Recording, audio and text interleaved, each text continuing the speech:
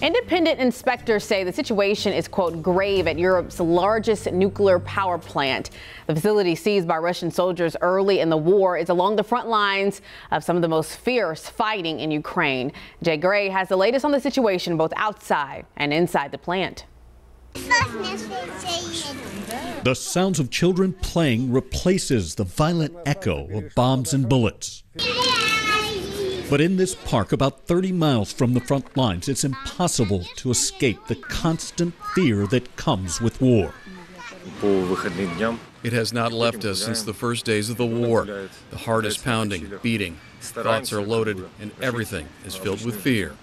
Zaporizhzhia is a city unlike any other in Ukraine. Here they face a dual threat: advancing Russian troops, their missiles, and the possibility of a nuclear disaster.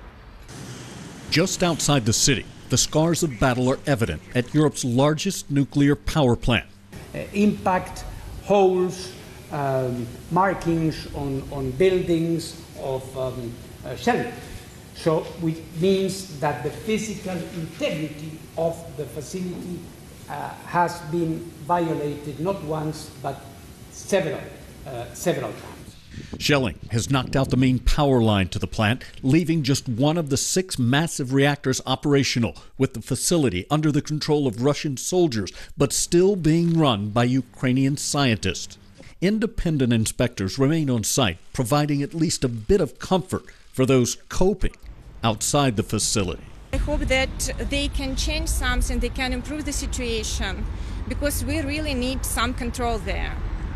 And I hope that they can help us, because if there is no control, no people there who can look on this old stuff, I think that it will be just something awful.